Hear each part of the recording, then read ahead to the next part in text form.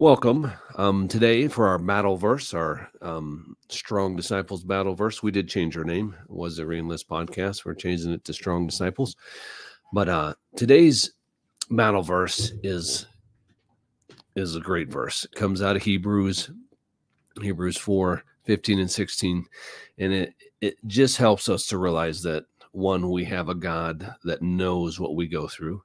You know, so many religions have a God that's a distant, far off God that doesn't know who you are, what you go through, any of that kind of stuff. But the Bible, the God of the Bible, Jesus Christ, is a God that knows what we go through. And that's what this verse is. So let's pull that verse up and right here. For we do not have a high priest who is unable to sympathize with our weakness. That's very important. And this is talking about Jesus, but one who has been tempted in every way, and we, as we are, yet without sin. Very important. If Jesus would have sinned, then he wouldn't have been God in the flesh, and he couldn't have taken away our sins. We have to have someone, a perfect sacrifice, because we can never be perfect. We can never obtain God on our own, like all the other religions try. But we have someone that is coming in our place, as this verse says. This is a great battle verse. There's so many parts that are good here, but let's read 16. Therefore, let us approach the throne of grace with boldness, so that we may receive and find grace to help us in a time of need. Again, there's so much with that verse. We're memorizing these verses, putting it on our card. This is a fifth or sixth one. I can't remember, and I have to look. I think it's our sixth battle verse. But there's so much in this verse. I mean, so let's think about that. So Jesus knows what we go through. He's been embarrassed. I mean, he hung on a cross naked. And he was betrayed by so many. Even when he was on the cross, all of his disciples left him. There's only a few people, John and Mary and those at the cross. You know, he knows what it's like to be to have someone picked over him. In the sense, Barabbas, the murderer, was picked over Jesus, the Son of God, the Holy One, the one that hadn't sinned. He knows what it's like to be mocked. I mean, you could even say bullied. He let himself be bullied, which is crazy, in the sense of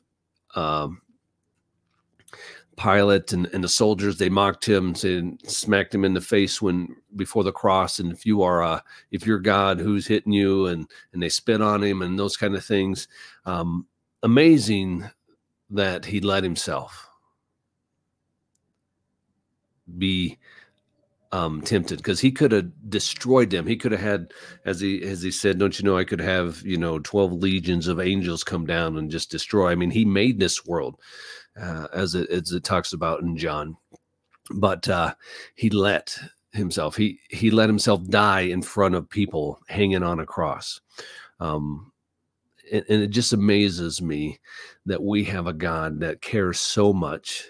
And so many people don't understand. For some reason, they think God is just a God of don'ts, but he's a God of promises, a God that, hey, I've done this for you, so you don't have to whatever. You don't have to go into sin. You don't have to sin. You don't have to be a slave to sin.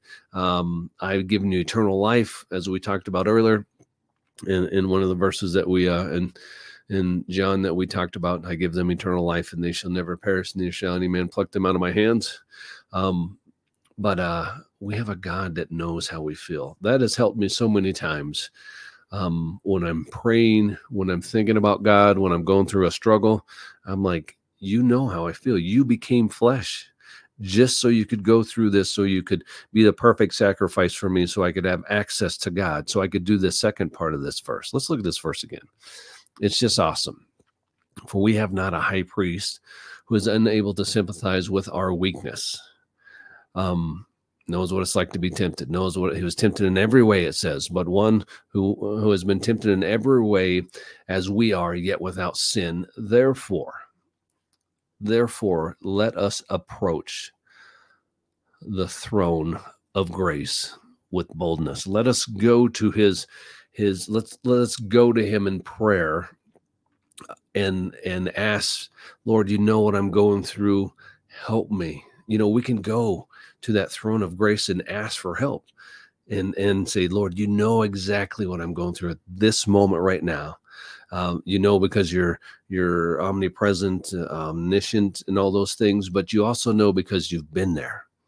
You've been through every struggle that I've been through, for the most part. And it's just amazing that we have a God that allows us to do that. This is one of those verses that just helps you build that relationship and a real relationship.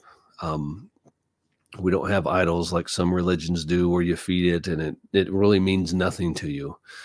We have a God that has such love for us, and a God that has such feeling because he's been through it, and we can go to him. He's created a way by dying, by becoming that perfect sacrifice, that we can go to him in time to find grace to help in a time of need, to find what I need for my day, or what I need for a moment where I'm struggling and where weakness has overtaken me. That is powerful stuff. This is a verse that can really give you what you need for your day and really help you build a relationship with a God who cares. So I hope that gives you some insight today. That's a battle verse. That's a verse that you can use to battle Satan, because he's going to come at you. We'd love for you to like and subscribe to this channel. We're going to build on some of these things. We're going to have some workouts. I think I'm going to come up with a cross workout. And it's going to kind of mimic what Christ did on the cross, just so we get our minds. I love to work out and those kind of things. So if that's something you're interested in, just stay tuned, and we'll have some more. And there's 5 other battle verses, and we're going to keep giving battle verses because we need to do battle with Satan. We need to be strong disciples. So until next time, stay strong.